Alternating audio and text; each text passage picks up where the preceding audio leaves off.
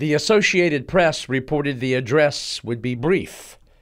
To hear it, Washington City was besieged. Hotels overflowed. The day of the speech, Saturday, March 4th, 1865, dawned with steady rain. Streets oozed with mud. Like a shroud, fog wrapped its gray arms around the city. At 11:40 that morning, the rain suddenly ended. Above, turning, twisting, and racing clouds revealed patches of blue.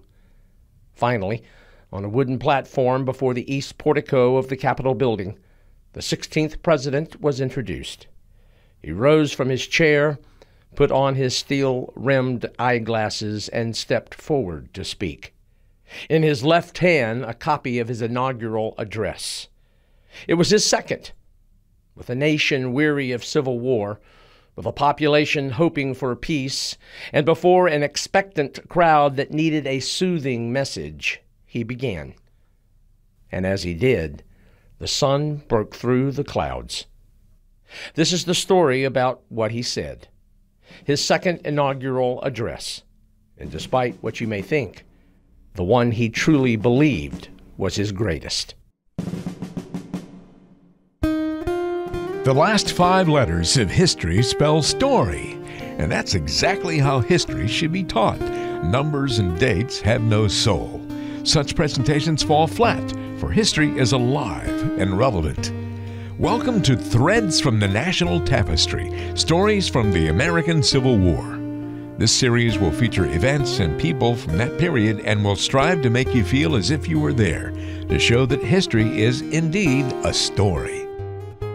The speech contains 703 words, 25 sentences, and 4 paragraphs. Within, 505 one-syllable words.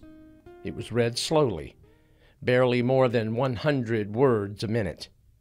As always, when the orator began, nervousness pushed his delivery to a high-pitched tenor. However, 2 or 3 sentences in, he relaxed, and his voice deepened. The text required about 7 minutes. The 16th President of the United States regarded this speech, his second inaugural address, not the one at Gettysburg, the best he ever gave. Historians agree. During his presidency, Abraham Lincoln had constantly wrestled with the issue of civil war, both nationally and personally. For him, it was a constant battle between the Constitution and the issue of slavery, an institution made legal by the very document he had sworn to defend. Yet, by the spring of 1865, he was at peace with the course he had taken and with himself, and his address reflected just that. On Friday, March the 3rd, there was much in motion that made his life exciting and perilous. The Confederacy was on its last legs, and many feared Southern desperation might lead to the president's abduction or assassination. All roads to Washington City were heavily picketed, all bridges heavily patrolled. Plain-clothed detectives roamed streets that were filled with large numbers of Confederate deserters. In that personally chaotic world, he made final preparations for his second inaugural address. He had hinted to others his speech would be brief. Politicians and citizens wondered what he would say. Would he chastise the South? Would he treat them as a conquered people? What would happen with slavery? A good portion of his first inaugural address argued that constitutionally speaking, as he understood it, the Union could not be dissolved. 4 years to the day later, this oration addressed expected victory, but also a war weariness that bore testament to the fact that 1 of every 11 who served would die. This address would also establish that he intended to not only win the war, but win the peace. Anticipating his remarks and the ceremonies, crowds of people inundated the Capitol. In the 13th most populated city in the Union, trains unloaded multitudes who arrived from everywhere. Hotels were forced to place cots in halls and parlors. Even firehouses within the city offered sleeping spaces. They came despite early March winds and constant rain, and found disorder, seas of mud, and a Capitol building with a newly completed iron dome. And there was something else. Constant reminders that the nation was nearing its fourth year of civil war. Indeed, Washington City was one gigantic hospital. The night before, Friday the 3rd, bands and surging masses of people, many inebriated, pushed and shoved their way through fog-shrouded streets. Though the mood was celebratory, the president was hard at work. He was with his cabinet until late that evening. Congress was busy, too, trying to wrap up the business of the 38th Congress. Dawn the next morning was muted, for there was constant rain. The deluge turned Washington City into a quagmire, soft, soupy mud that resembled black plaster. The Army Corps of Engineers tried to lay pontoons down the middle of Pennsylvania Avenue, stretching all the way from the Capitol to the Executive Mansion. But the muddy bottoms couldn't hold anchors. And adding to the misery, gale-like winds in the early morning hours uprooted trees. It was an unlikely setting for a presidential inauguration. Around 7 a.m. that Saturday morning, the Senate and House finally adjourned. Around 9:30, the rain stopped, and about an hour later, the sky started to clear. And yet, around 10:40, more clouds rolled in, and there was more torrential rain. Unpaved avenues bobbed in some 10 inches of mud. It seemed that men in uniform were everywhere, and many, interestingly enough, were African American. And amongst the crowds, many black citizens. So much so that the Times of London estimated that at least half the multitude were colored people. Around mid-morning, Grand Marshal Ward Hill Layman began to pull the scattered elements of the inaugural parade together.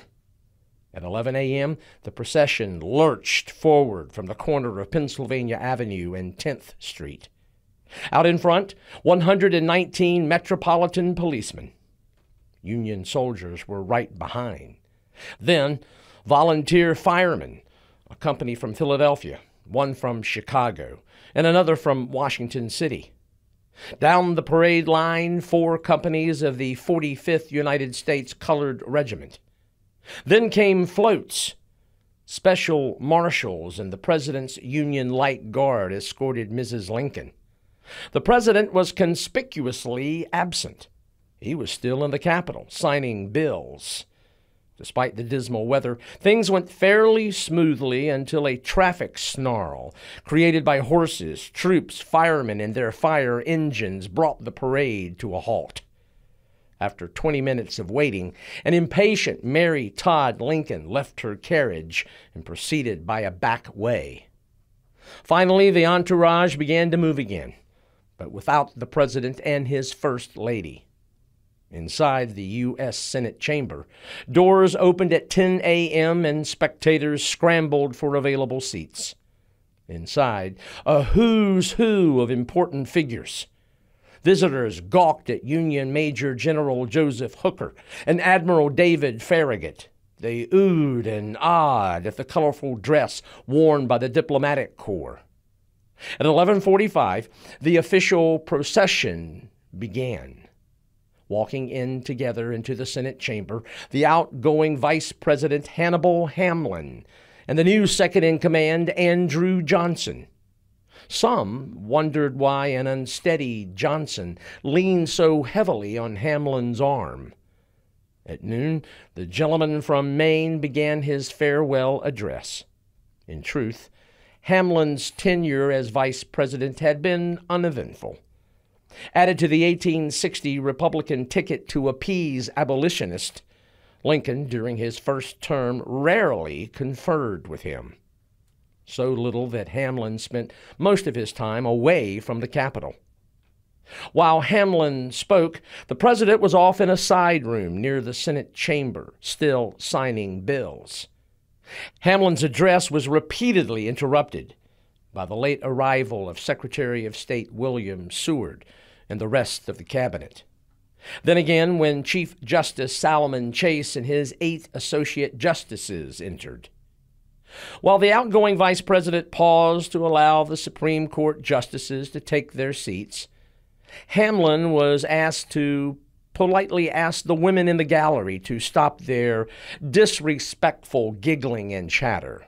He did, but was ignored. Returning to his remarks, there was yet another interruption as Mrs. Lincoln entered the chamber.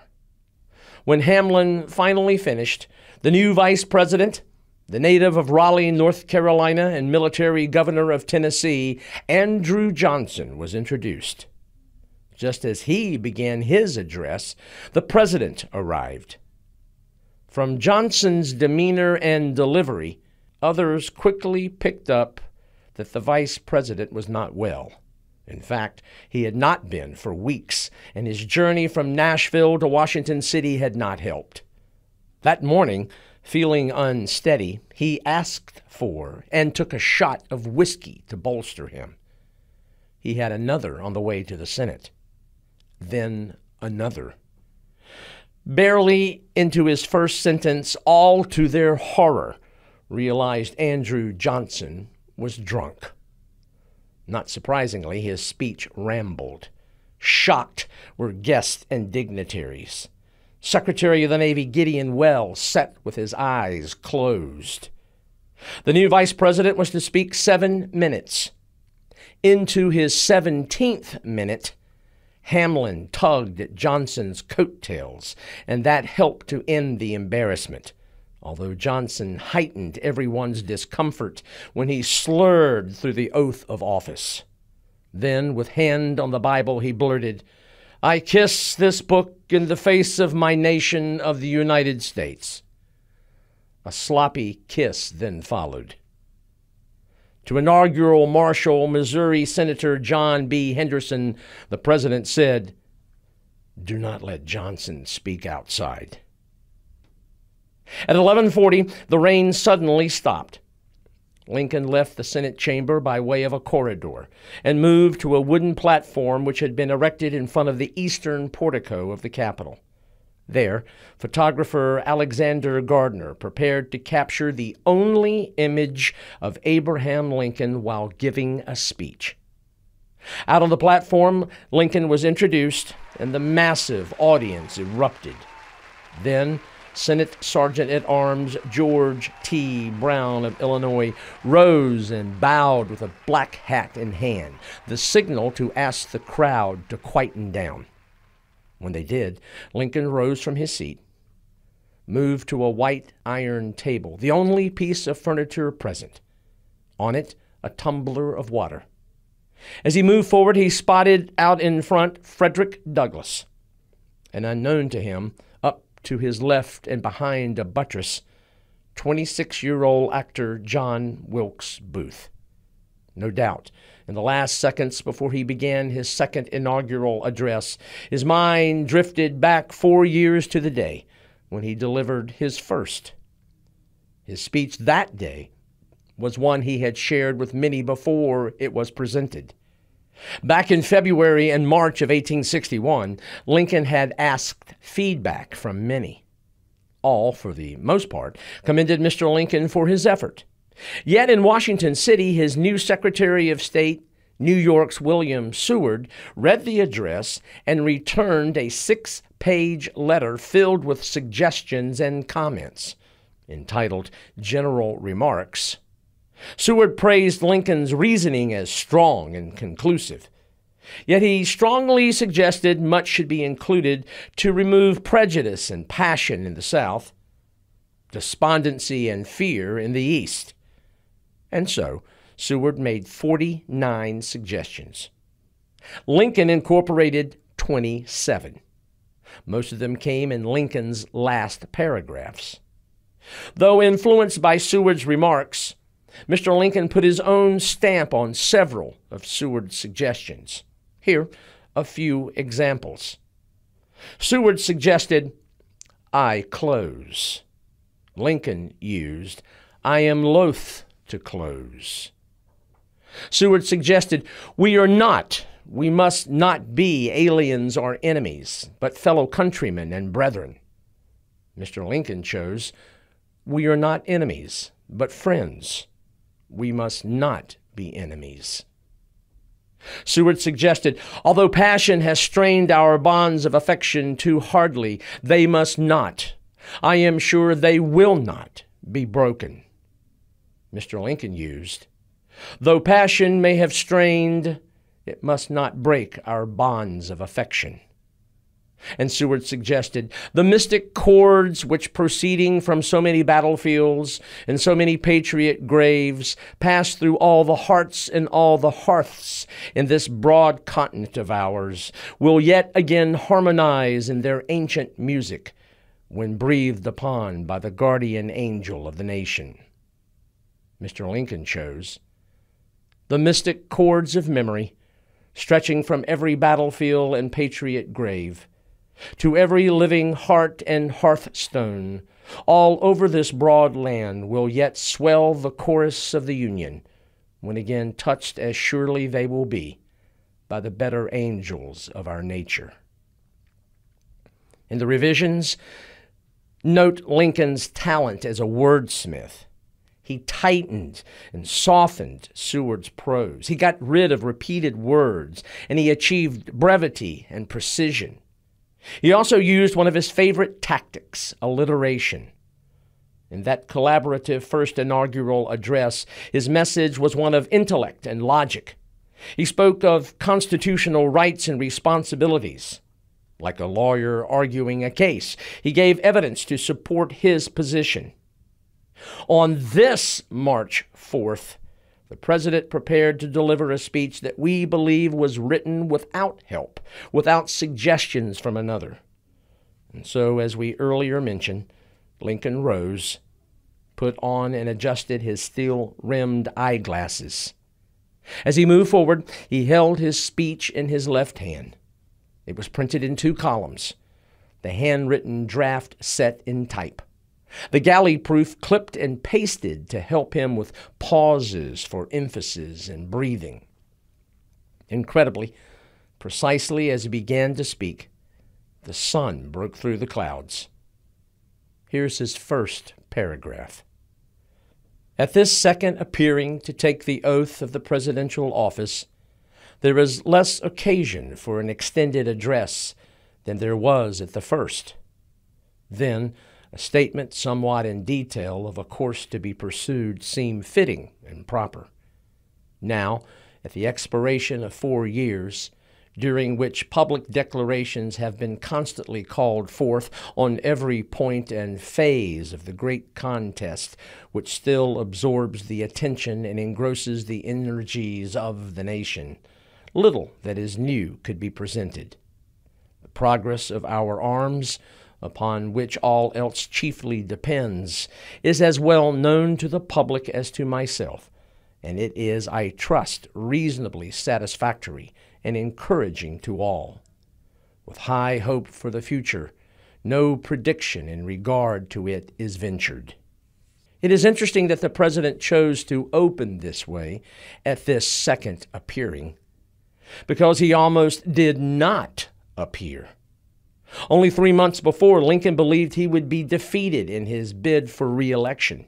Politically battered by the 2,000-a-day casualties suffered in U.S. Grant's overland campaign in Virginia, there were many who were war-weary. So much so that in August of that year, the chairman of the Republican National Convention, Henry J. Raymond, canvassed Republican members and found that if the election were to be held now in Illinois, we should be beaten.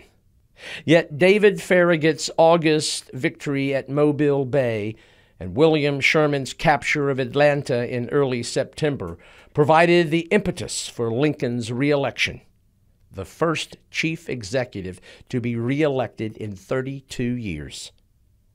Lincoln began his address in a subdued fashion, and he did so intentionally.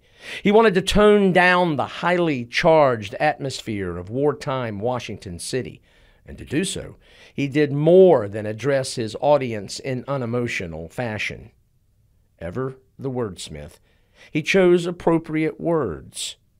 In the first, third, and fifth sentence of the first paragraph, he chose words to lower expectations. He used words like less, little, no.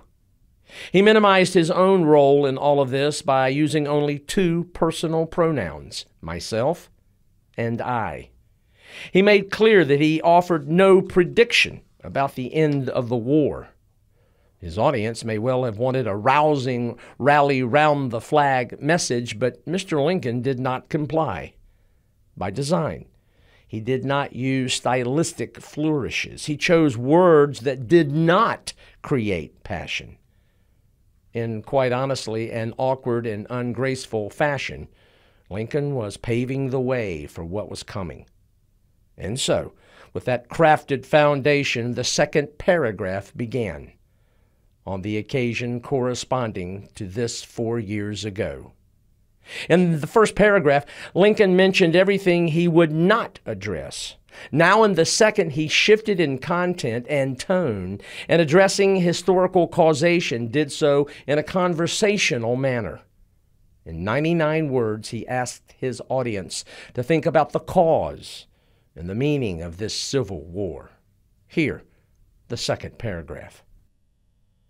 On the occasion corresponding to this 4 years ago, all thoughts were anxiously directed to an impending civil war. All dreaded it. All sought to avert it. While the inaugural address was being delivered from this place, devoted altogether to saving the Union without war, insurgent agents were in the city seeking to destroy it without war, seeking to dissolve the Union and divide effects by negotiation.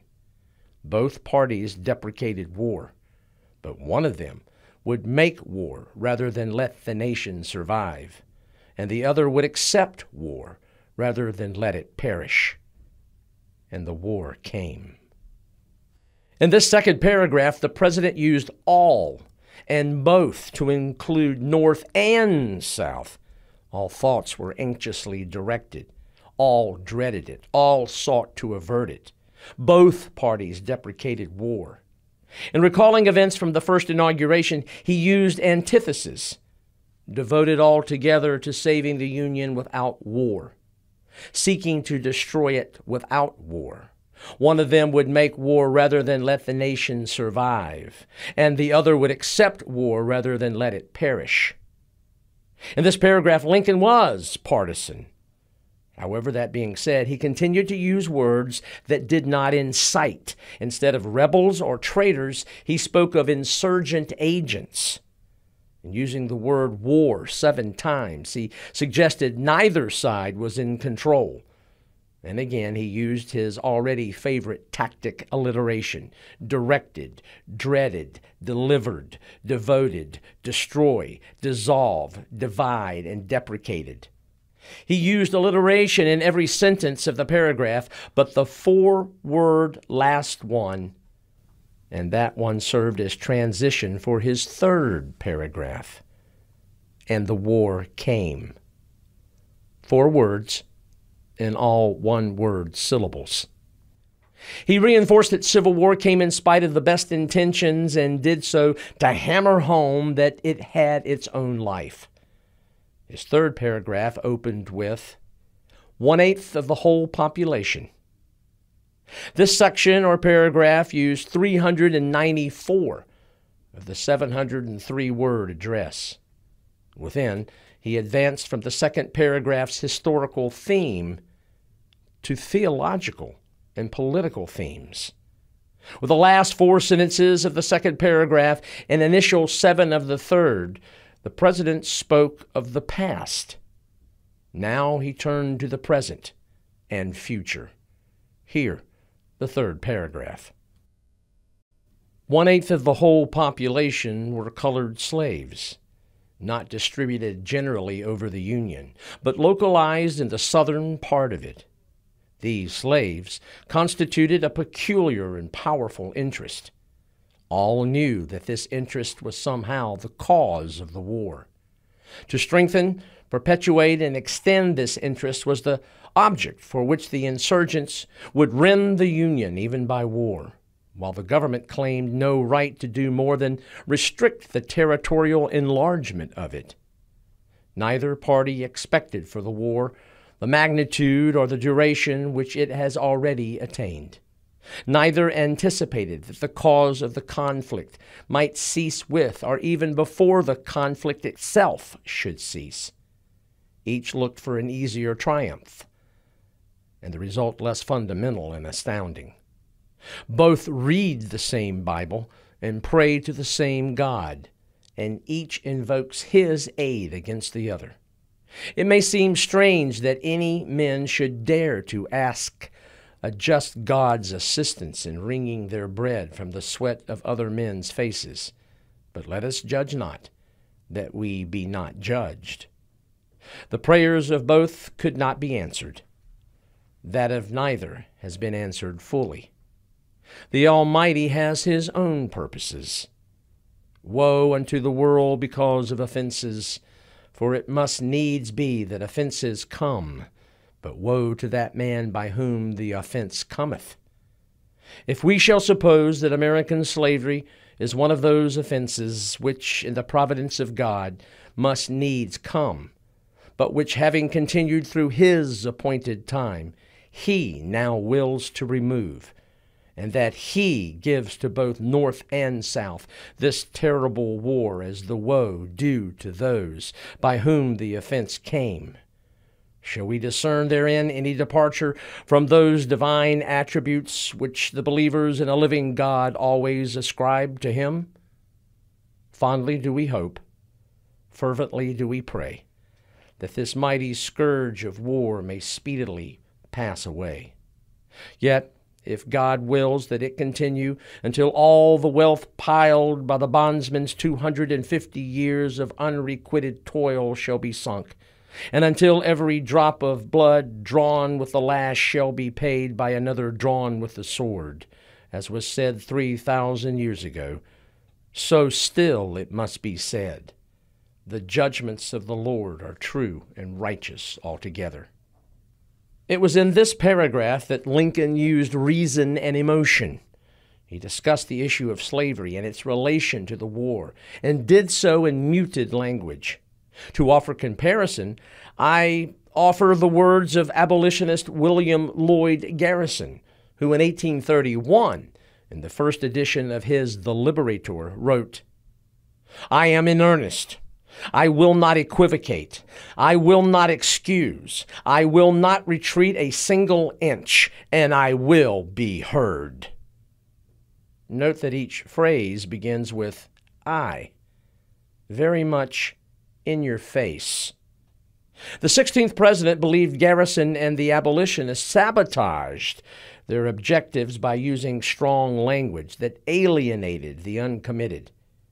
Lincoln himself was tempted to use this direct style a decade earlier, but realized that then slavery was protected by the Constitution. And he maintained this handcuffed philosophy in subsequent policies when he became president. And that indeed enraged the likes of Garrison, Massachusetts Senator Charles Sumner, Frederick Douglass, and novelist Harriet Beecher Stowe.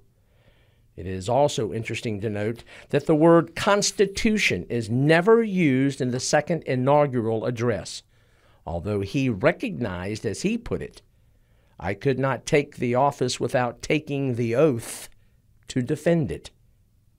And the president went on to admit, I claim not to have controlled events, but confess plainly that events controlled me. In that simple admission, he acknowledged his political journey, and to some, his plotted course to emancipation. Within this third paragraph, Mr. Lincoln also observed that both read the same Bible and pray to the same God. Before Abraham Lincoln, 18 inaugural addresses had been given by 14 men. Each had referred to God or the deity. George Washington spoke of the parent of the human race. John Adams called upon the patron of order. Thomas Jefferson mentioned an infinite power, and James Madison an almighty being. Both James Monroe and John Quincy Adams called upon Almighty God. James Buchanan, a divine providence. Usually their mention was in their last paragraph, not this day. Before, only one president actually quoted Scripture, and that was John Quincy Adams. In the some 340 words that make up the rest of Lincoln's third paragraph, beginning with the phrase, "both read the same Bible," Lincoln quoted or paraphrased 4 biblical passages from Psalms, Hebrews, Genesis, and Matthew. And he invoked the word prayer 3 times. Both read the same Bible and pray to the same God. The prayers of both could not be answered. And fondly do we hope, fervently do we pray. He used these divine references because he knew his audience would relate. He did so despite the fact that he was not a member of any church. But this president, with ongoing national and personal tragedy, reflected on his relationship and the nation's with the Creator.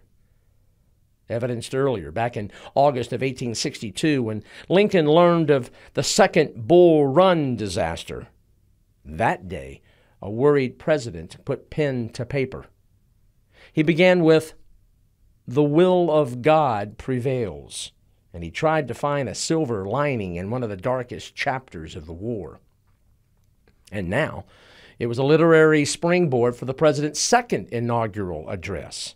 In 1862, he wrote, "The will of God prevails." On the 4th of March, 1865, he uttered, "The Almighty has His own purposes." In 1862, he wrote, "One must be wrong. God cannot be for and against the same thing at the same time." In 1865, he used, "The prayers of both could not be answered. That of neither has been answered fully." Another facet of Lincoln emerges from all this, his religious belief, one that might be best described as fatalistic, that whatever happens is bound to happen. Thus the admission he was controlled by events. In his own life, he lost his mother when he was 9, his 21-year-old sister, Sally, and his first love, Anne Rutledge, when she was only 26. His son Edward died in 1850, and son Willie in 1862. Now, amidst all the mortality of war, he was the so-called father of a nation torn apart by civil strife. Perhaps that propelled him to use biblical passages in this third paragraph. With the third biblical passage in the paragraph, Matthew chapter 18, verse 7, "Woe unto the world because of offenses, for it needs be that offenses come. But woe to that man by whom the offense cometh." Lincoln began to shift yet again his message. He used Scripture to begin an indictment of slavery and charged not only the South, but the American people, North and South. Thus, the use of the phrase American slavery, not Southern. As his speech moved on, near the end of the third paragraph, the line, "Every drop of blood with the lash shall be paid by another drawn by the sword." It was a rhetorical move that was unexpected. Lincoln asked his audience and the nation to acknowledge that there was an evil in their midst, slavery. Abolitionists blamed the South, but Lincoln chastised the nation.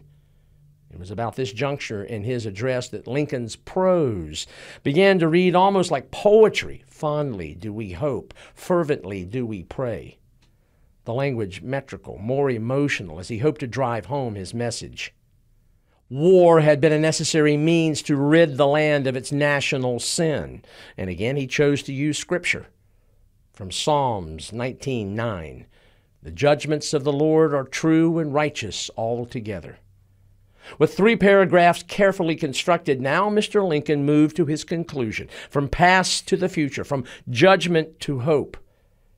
His last paragraph began with unquestionably the most quoted phrase in Lincoln's second inaugural address: "With malice toward none, with charity for all, with firmness in the right." Those first 8 words, poetic, timeless, a promise of reconciliation. By adding "with firmness in the right," Mr. Lincoln used another of his favorite writing tactics, parallel arrangement, 3 withs. They offered poetic balance, poetic meter. He now asked the country to enter a new era, armed not with anger or bitterness, but forgiveness. By this time, Lincoln had probably been speaking 5 to 5.5 minutes. Many may well have been expecting plans and policy for Reconstruction, but in an address filled with surprises, he now asked his audience to overcome the barriers of race, of sectionalism, and reunite in peace and forgiveness. His concluding paragraph, one long and complex sentence.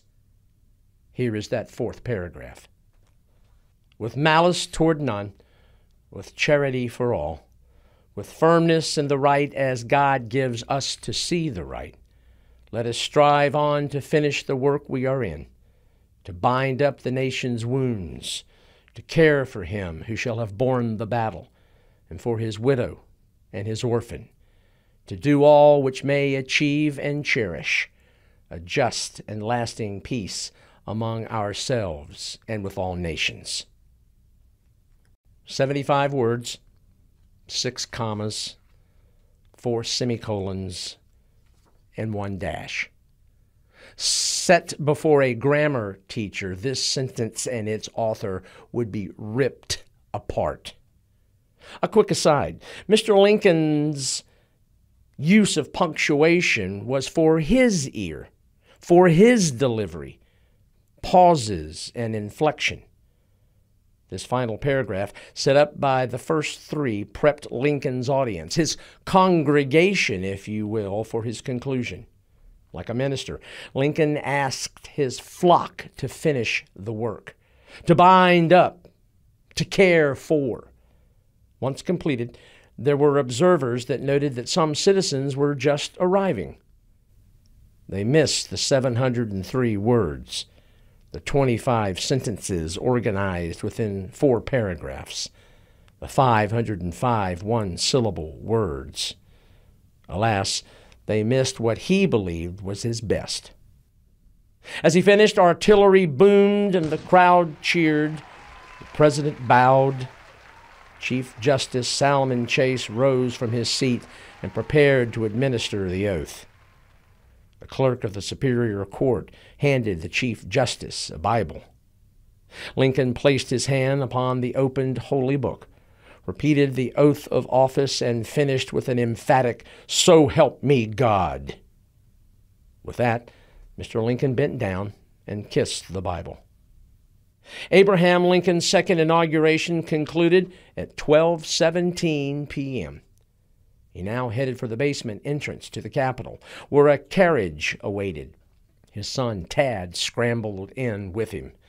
As they rode back to the executive mansion, well-wishers lined the avenue. Back at the Capitol, the crowd began to disperse.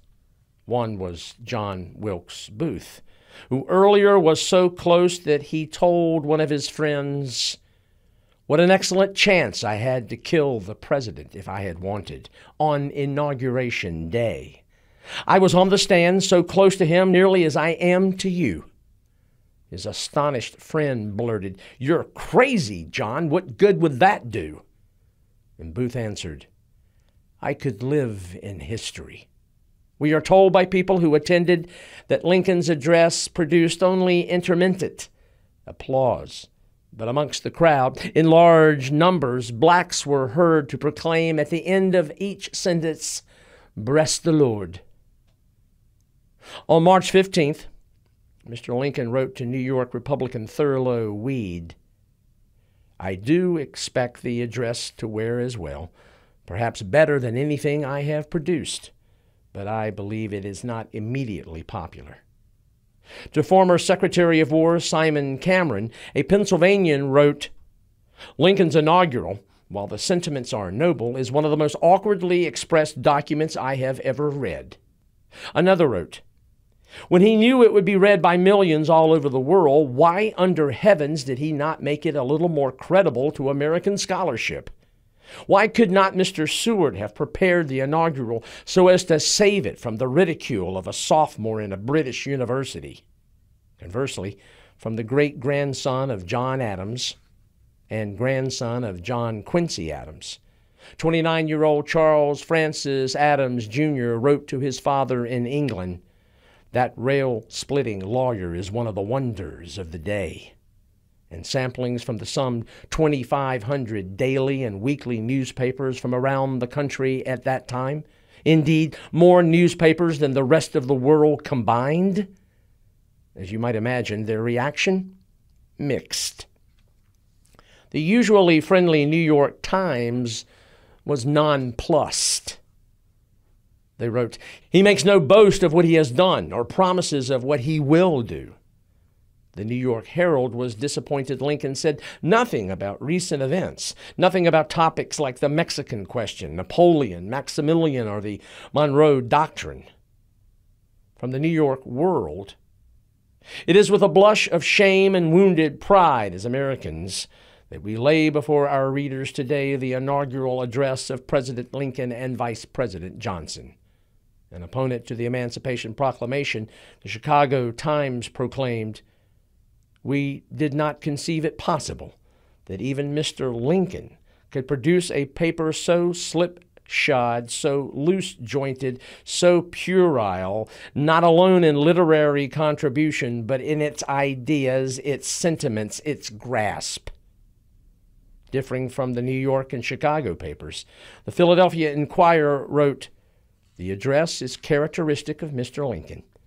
It exhibits afresh the kindness of his heart and the large charity which has ever marked his actions toward those who are his personal as well as enemies of his country."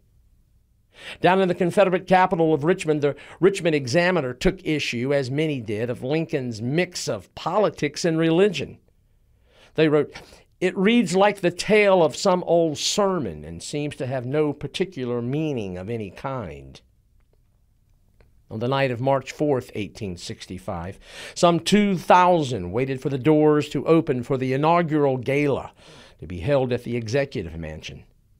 At 8 p.m., the free-for-all began. In the East Room, the president, looking slightly ill, prepared to shake hands with more than 6,000 who would attend throughout the evening. One man in particular wanted to enter and shake Mr. Lincoln's hand. It was Frederick Douglass, who thought the ceremony earlier that day was, as he put it, wonderfully quiet, earnest, and solemn, and that Lincoln's address sounded more like a sermon than a state paper. As Douglass reached the doors, he was blocked and told that persons of color were not to be permitted. He blurted that he knew the president could not have possibly issued such an order. Guards and Douglass bickered, and their encounter clogged the entrance. One guard ushered Douglass in, simply to clear the narrow passage, and Douglass immediately figured out that he was being ushered out via an exit and asked a guest if he would let the president know he was there. Made aware of the social reformer's presence, the president asked that he might be escorted into the East Room. When Douglass finally approached, Lincoln stopped shaking hands and greeted his visitor warmly. "Here comes my friend Douglass. I am grateful to see you. I saw you in the crowd today, listening to my inaugural address. How did you like it?" Douglass did not want to interrupt the long line of well-wishers, but the president insisted. Douglass paused and gave an answer that came straight from his head and heart. "Mr. Lincoln, that was a sacred effort." Indeed it was. one that American historians generally agree, the greatest in our nation's history.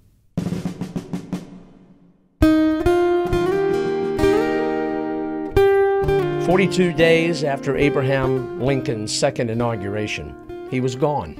With his passing, his address back on March the 4th became, if you will, his last will and testament for this country. On April the 15th, only hours after the president died, a public memorial service was held at the Rochester City Hall. Amongst the assembled crowd, Frederick Douglass took a seat near the back of the auditorium. Not included in the list of speakers, he sat, listened, and mourned. After the last scheduled speaker finished, first one, then others called for Douglass to come forward. He rose and moved to the speaker's platform.